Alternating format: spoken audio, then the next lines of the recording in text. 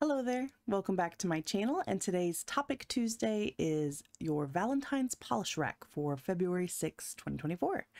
And I picked out 14 polishes because I feel like Valentine's Day comes very quickly and leaves just as quick, and there's just not enough time to wear Valentine's polishes. So I picked out one for each day leading up to Valentine's Day.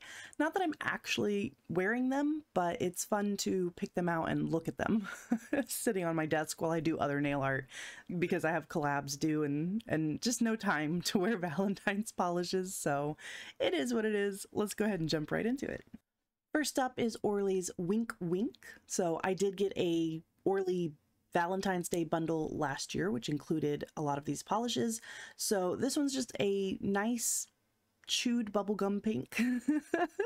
I know this sounds weird, but like, you know, gum kind of loses its color. This looks like it was like desaturated a little bit, but I like that. This is a great base color for putting toppers over. You know, Valentine's Day has a lot of fun toppers, hearts and glitters and things like that. So it does take 2 to 3 coats to get a nice coverage on my nails, but I do think the color is really pretty. One of those toppers would be Let's Go Girls from that same Orly bundle. So this is on top of Wink Wink. It's this really packed glitter topper that has these light and darker pink hex glitters and then a little bit of hollow glitters as well. This one's really fun, and I like this one because you can build it up and have full coverage on its own. Like you could even sponge it on, but I find it easier just to put over top of a pink cream, and then it really looks like one cohesive polish, and it's gorgeous and fun. And I just can't help but sing the song in my head. Let's go girls. Next one is Sup from Orly, which is like, I would maybe even call it like a fuchsia kind of pink color. It looks a little bit more red, a little bit more berry colored in my swatch picture. But yeah, this one reminds me of the Hollow Taco Crushed Hollow formula, but it is not. It is very much a jelly with a lot of glitter in it, but I don't know, I really like how it looks. And it builds up pretty well for being a jelly base. It only takes me 2 coats to get good coverage. Not fully covered visible nail line, but good coverage. Another Orly is Beautifully Bizarre. So this is a super light pink with a really delicate kind of bluish green shimmer, which I like that little extra interest in it. And really, I maybe should have put this with my winter pastel picks because it is kind of got winter vibes, but you know, Valentine's Day is in February. It's a cold month. It is a winter holiday. So I feel like this one still fits. And again, great base for toppers, for nail art, for things like that. You can see my swatch didn't get the best coverage for my swatch, but if I take my time and I'm a little more patient with it, I can build it up in 2 to 3 coats and have good coverage. Okay, last Orly on the list is this really fun topper. It's so cute. It's just so cute. I put it over white. It's called Crush, and you see what it is heart glitters. It's Valentine's Day. Let's get cheesy with it.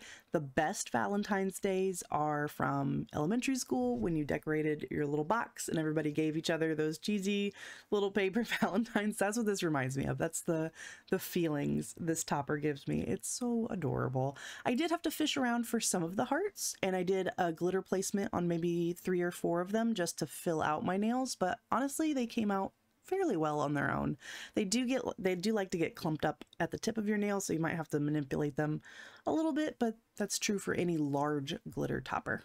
Next, I have some Cirque colors. So this is Cirque Colors Sugar Plum, which is a Crelly with these iridescent flakies in it, and I like purples and reds both for Valentine's Day, so I feel like this one reminds me of candy, reminds me of like winter time. I don't know, just this had the right feelings. When I opened my drawer and looked at my pinks and purples and reds, this one stood out to me and I was like, yeah, that's Valentine's Day or something. I don't know. It's kind of a weird polish. I don't really wear it that often because it's like a muted purple, but I weirdly like that for Valentine's Day. Bright purples are for spring, muted or pastel purples are for winter apparently.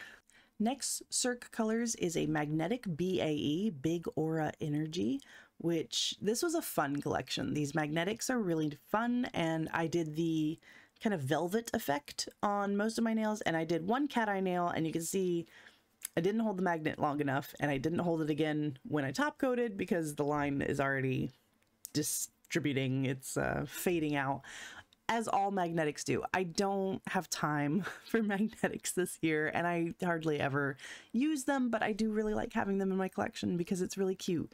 It's this like soft mauve. I'm learning colors still. Kind of a mauve-y pink, but then that magnetic pigment just brings it to life and really does look like velvet, which I really enjoy. So I wouldn't do a cat eye normally with this one. I really like the velvet look for this magnetic.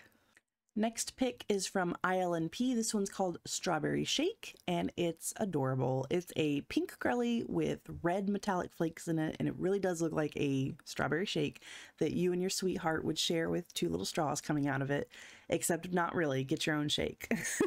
At least that's how I feel. I feel a little weird about the like 2 straw sharing thing, but I think it's an adorable polish.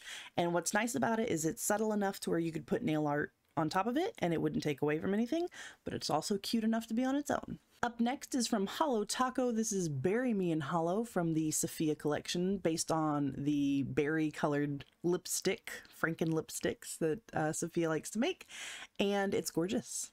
And I really like it. It's in that crushed hollow formula that is velvety and delicious, and it really does look like a raspberry drizzle on top of like some ice cream or something. I don't know. I guess I'm hungry while I'm making this, but Valentine's Day is all about the food and the fun desserts and the beautiful colors. So I really, really enjoy this one. Of course, it's not a complete date unless you bring some roses. So here is Picture Polish's Rose. So gorgeous. This polish is really nice. It has a nice subtle glitter, holographic glitter in it, which isn't really showing up in my swatch, but just it's that slight bend of the nails and you can see the shine in it, which is really, really gorgeous and just a nice pigmented color. This is only 2 coats and it just full coverage, no issues whatsoever getting this opaque, honestly, in 1 coat, but I did 2 coats because that's who I am. Okay, up next is Glisten and Glow, and this one is from Polish Pickup. It is Goddess of Love, and it's so perfect. This is my perfect Valentine's Day polish because it's fun and it's got all the colors in it. So it's got those purple and red flakies in like a soft purple crelly background. Oh, it's so much fun. And of course, I can't help but sing the intro song, the ditty that plays every time Aphrodite shows up in Hercules, the animated series. If you know what I'm talking about, please comment below. I can't be the only one who remembers. I don't want to play it because Disney will come for me, but look it up. It's hilarious. And I don't know, this is just so fitting for Valentine's Day and my little Aphrodite. My next pick from Glisten and Glow is actually my first PR polish. It came with a set of 3. This is Love Songs Trio. This one is At Last, which is the song that my husband and I danced to at our wedding. So means a lot to me and it's beautiful. It's another raspberry and it is absolutely packed with matching reflective glitters. So when you take a picture under flash, boom, your nails light up in the night and it's, oh, it's so pretty. It is very gritty because of all those packed reflective glitters. You definitely want a glitter grabber top coat to smooth it all out. But once you do, it's perfect. It's good to go. It's a really nice color for Valentine's Day. It's so loving and it's named after a great song. So perfect. Next up is another goddess polish. This one is named Kore, or Persephone's previous name. I don't know a whole lot about the actual myth of Persephone. I just read Lore Olympus on webtoons, which I believe this polish was inspired by because it is a pink with an intense blue and reflective glitter, which is her colors in the comic. And I think it's great for Valentine's Day. Isn't this fun? It's just like a nice big pop of color. Here it is under a flash, so you can see those reflective glitters coming back. Not as intense as the Glisten and Glow one, but I like the contrast in this one. So Kore by Danny Vienna, very beautiful. Last but not least is Last Bud Not Least by Colores de Carol. I placed an order for Colores de Carol and just got a bunch of little weirdos. This is a little weirdo polish. So if you want to bring out your true weird girl self on Valentine's Day, wear this one because it's a mess. It's just it's like mauvey pink curly background, just packed with the most random assortment of glitters and flakies, and it's really pretty. If you took out the colored hex glitters, it would be just a nice like floral themed polish, but those added hex glitters in the random colors just give it that little weird girl edge that I love.